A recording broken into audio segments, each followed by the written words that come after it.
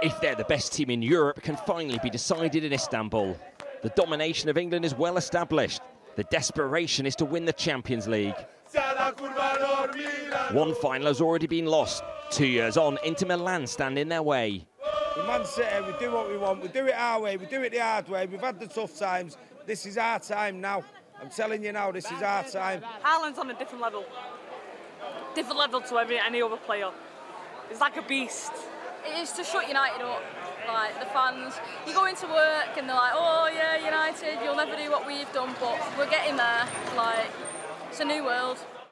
Manchester United set the benchmark with their treble in 1999. The noisy neighbours can match that on Saturday night at the Ataturk Stadium. To achieve things, always you have to have the correct portion of obsession, to desire, to want it. When the obsession is a positive word for the fact to be desire and willing, to try to do it. But of course, a dream for all of us.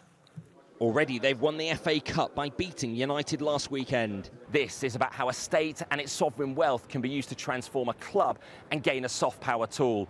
There's a trophy and some geopolitical influence to be won here.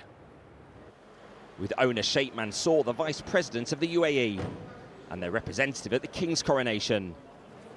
Abu Dhabi has provided the financial muscle that's led to investigations into how legitimately the squad has been financed. But critics are just seen as envious of all the success. Success that's just missing the Champions League. Rob Harris, Sky News, Istanbul.